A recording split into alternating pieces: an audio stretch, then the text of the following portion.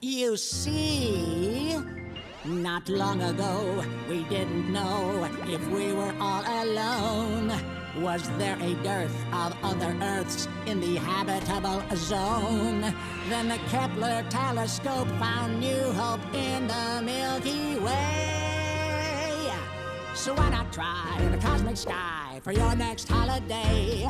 In fact, there's one that's super fun, just a few light years away, where one full year will disappear in 4.2 Earth days. So if there's only one place you've got space and time to see, then be astounded by the first we found is planet Pegasi 51b. But before you go, you ought to know it's kind of tough to get around, because the planet's really gassy. There's no land or solid ground. Oh, clouds of methane meet sulfuric rain, and windows are combined.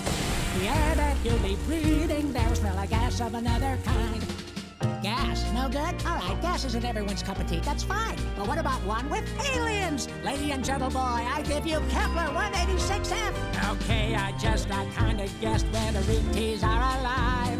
But this here spot has got the lot for aliens to live and thrive. If there's water here, it's crystal clear and not too hot or cold. And it may contain amazing veins of pure and flawless gold. But its sun is dying and amplifying all the harmful cosmic rays, and the planet's visage is forever barraged with all these brutal gamma waves. If any ETs were alive, none would survive the radiation. So it'd be a stoop to back a hazmat suit for this hot new destination.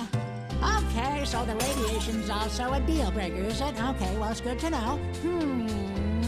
All right, I got it! And at lucky last, you can't look past this place that shouldn't be missed. It's always sunny, there's magic puppies, and homework doesn't exist. The sailing's dandy, the ocean's candy, you can fly a broom. But do not fear, because the atmosphere will snap